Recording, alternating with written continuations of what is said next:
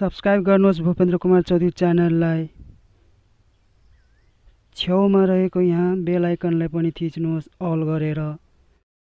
आज हामी सिक्ने छौँ कि त्यो फर्म कसरी भर्ने, त्यो सिभिल सब ओभरसियरको त्यो खुलेको छ इन्जिनियरको त्यो फर्म कसरी भर्ने त्यसैको बारेमा भिडियो।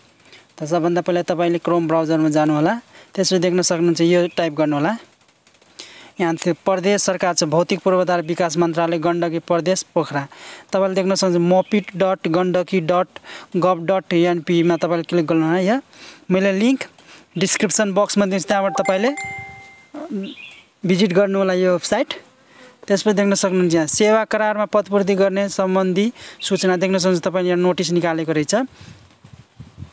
यहाँ देख्न सक्नुहुन्छ यति जनाको त्यो जबको भ्याकेन्सी खुलेको छ, त्यही भएर तपाईले यहाँ भर्न सक्नुहुन्छ यसरी। र त्यसपछि यो मैले पीडीएफ फर्मेट तल दिएको छु, त्यहाँबाट तपाईले डाउनलोड गरेर पढ्नु होला, किनभने यो तपाईले पढ्दाखेरि म धेरै ठुलो भिडियो भइहाल्छ, त्यही भएर तपाईले यो पढ्नु होला। त्यहाँ मैले डिस्क्रिप्सन बक्समा दिन्छु, त्यहाँबाट तपाईले डाउनलोड गर्नु होला या त वेबसाइटमा सर्च गरेर त्यो गुगलमा ब्राउजर गरेर तपाईले भिजिट गर्नु होला सर्च गरेर।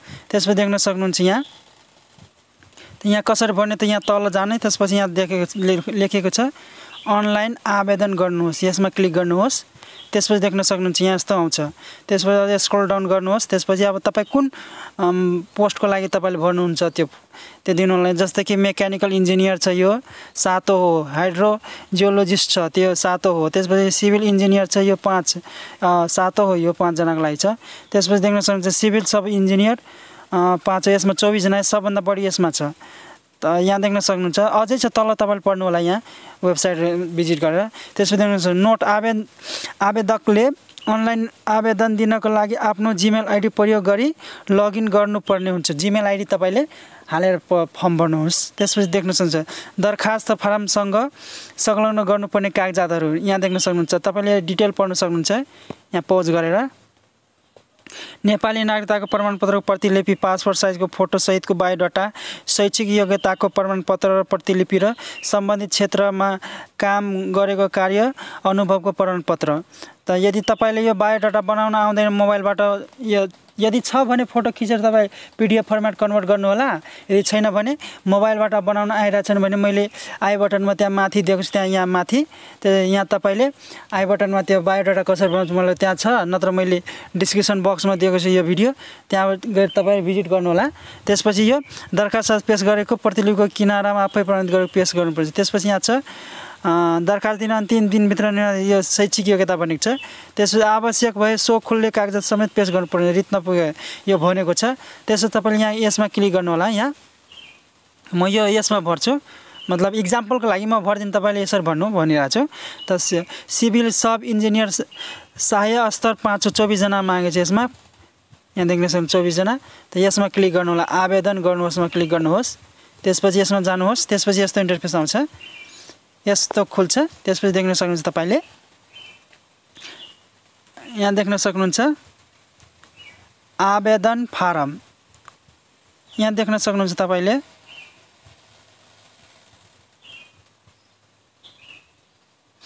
यहाँ देख्न सक्नुहुन्छ तपाईले आवेदन फारम कृपया चिन्ह, मतलब यहाँ भनेको छ कृपया स्टार चिन्ह लागेको सम्पूर्ण फिल्डहरू अनिवार्य रूपमा भर्नु होला। एक जनाले एक पदमा एक भन्दा बढी आवेदन दिन पाइने छैन, यही भनिरहेछ। त यही भनिरहेछ यो जति पनि स्टारको चिन्ह लागेको छ त्यहाँ कम्पलसरी भर्नै पर्छ। त यहाँ तपाईले दिनु होला आफ्नो इमेल एड्रेस। त म आफ्नो इमेल एड्रेस दिन्छु।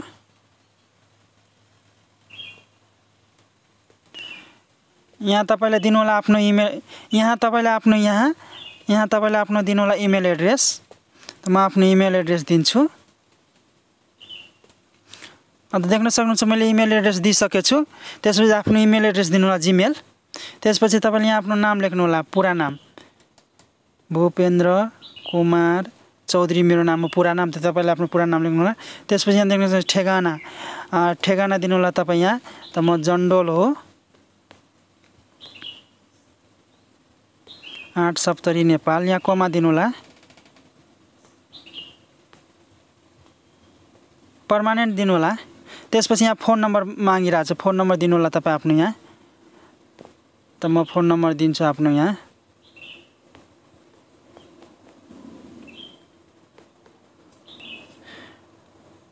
फोन नम्बर दिइसकेपछि तपाईँ यहाँ दिनु होला आफ्नो बुवाको नाम।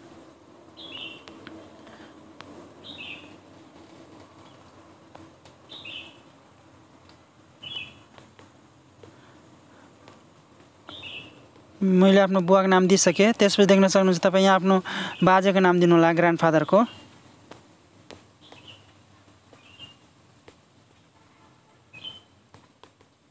त्यसपछि तपाईँ यहाँ आफ्नो जन्ममिति दिनु होला, आफ्नो जन्ममिति राख्नु होला।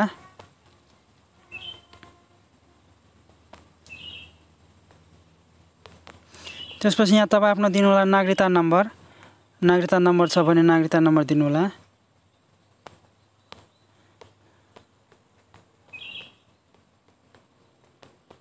त्यसपछि यहाँ दिनु होला नागरिकता जारी मिति कहिले गरेको छ, त्यो नागरिकताको जारी कहिले गरेको छ पछाडिपट्टि हेर्नु होला, नागरिकता त्यहाँ छ। त्यसपछि त्यो होला, त्यसपछि त्यो दिनु होला नागरिकताको जारी नम्बर। त्यसपछि यहाँ छ नागरिकता जारी जिल्ला, कुन जिल्लामा जारी गरेको छ त्यही मेरो सप्तरीमा छ, तपाईँ पछाडि हेर्नु होला त्यहाँ नागरिकताको त्यहाँ होला। त्यसपछि यहाँ छ आवेदन गर्ने पद, कुन पोस्टमा आवेदन गर्ने, एप्लाइड गर्ने, त चुज यहाँ गर्नु होला। म यहाँ गर्छु सिभिल सब इन्जिनियर सहायक 5 स्तरमा, यसमा क्लिक गर्छु। यसमा 24 जनाको थियो अनि यहाँ भनेको छ आवेदन गर्ने पद, यही हो। त्यसपछि यहाँ भनेको छ पदको लागि तोकेको शैक्षिक योग्यता कति छ, प्रमाणपत्र त छ, त प्रमाणपत्र त दिन्छु। त्यसपछि यहाँ छ भनेको छ पदको लागि तोकेको न्यूनतम योग्यतामा प्राप्त प्रतिशत कति प्रतिशत भएको छ त्यो दिनु होला। 60 छ, 60 दिन्छु, पर्सेन्ट लेख्नु होला यहाँ। त्यसपछि यहाँ छ माथिल्लो शैक्षिक योग्यता, माथिल्लो शैक्षिक योग्यता कति छ, सबभन्दा बढी यही हो मेरो स्नातक त ब्याचलर हो। Enter valid percent English number भनिरहेछ, 60% दिन्छु।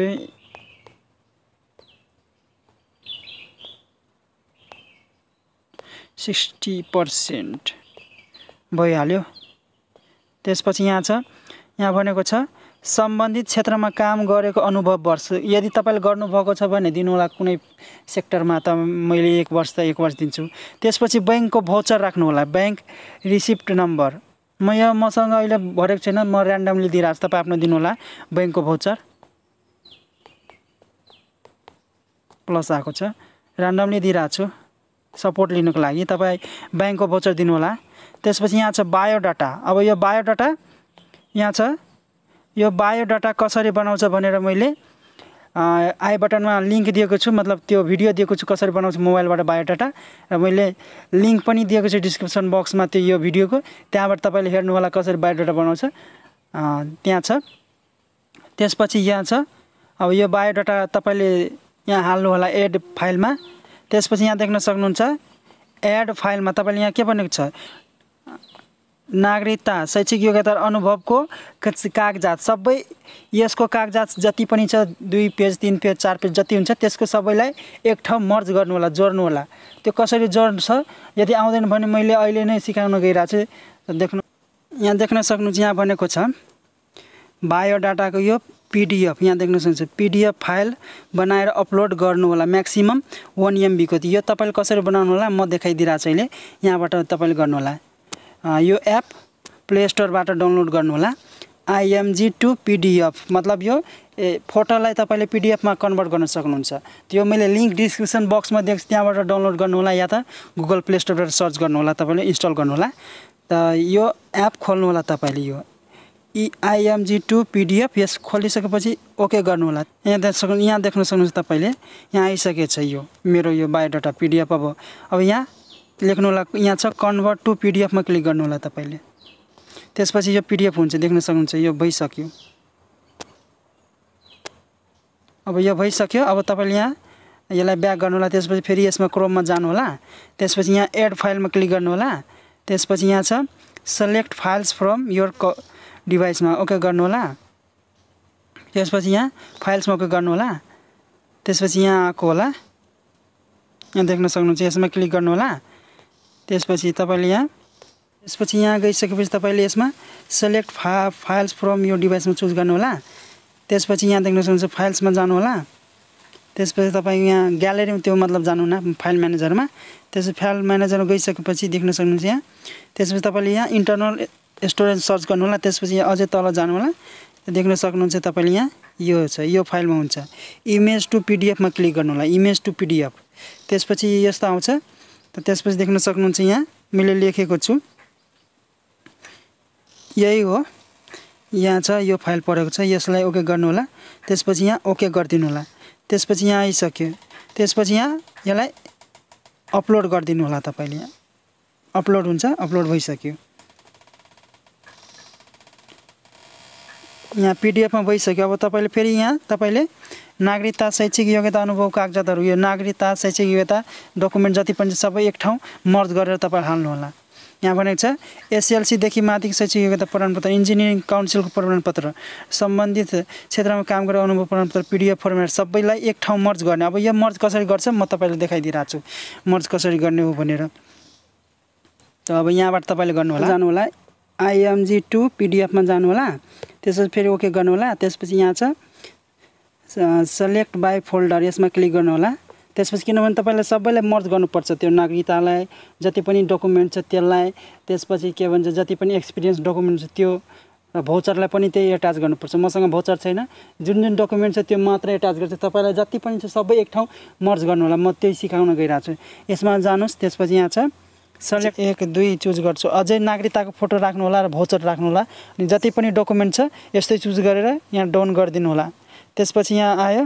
त्यसपछि यसमा यो चिन्ह बोलाउँछ, यसमा यहाँ क्लिक गरिदिनु होला। त्यसपछि यस्तो आउँछ। अब यहाँ लेख्नु होला इक्जाम्पल नेम ए लेखिदिन्छु अनि पासवर्ड ए दिन्छु। मलाई पासवर्ड जरुरत छैन, ओके गरिदिन्छु। अब यो भइसक्यो। देख्न सक्नुहुन्छ। अब ए वाला 1 MB को भयो, कमसेकम 10 MB भन्दा नबढी बनाउनु भनिरहेको थियो। अब फेरि यहाँ जानु होला क्रोममा। त्यसपछि यहाँ देख्न सक्नुहुन्छ, यसमा चुज गर्नु होला, यहाँ एड फाइलमा क्लिक गर्नु होला। त्यसपछि देख्न सक्नुहुन्छ यहाँ select files from your डिभाइसमा click गर्नु होला। त्यसपछि फेरि फाइल्समा जानु होला। त्यसपछि यहाँ क्लिक गर्नु होला। त्यसपछि यहाँ जानु होला फाइल म्यानेजरमा। त्यसपछि देख्नुहुन्छ फेरि इन्टरनल सेयरमा जानु होला। त्यसपछि यहाँ होला, यहाँ देख्न सक्नुहुन्छ जेपिजी टु पिडिएफमा यो फाइल हुन्छ तपाईँलाई, यसमा जानु होला। त्यसपछि देख्न सक्नुहुन्छ यस्तो आउँछ, यही हो ए वाला यो। यसमा तपाईँले सबै मर्ज गर्नु होला, सबै डकुमेन्ट। यसमा कम MB हुन्छ, त्यो भन्दा बढी यसमा ओके गर्नु होला। त्यसपछि यहाँ ओके गरिदिनु होला। त्यसपछि लिइहाल्यो। यहाँ देख्नुहुन्छ अब अपलोड गर्नु होला, अपलोडिङ भइरहेछ।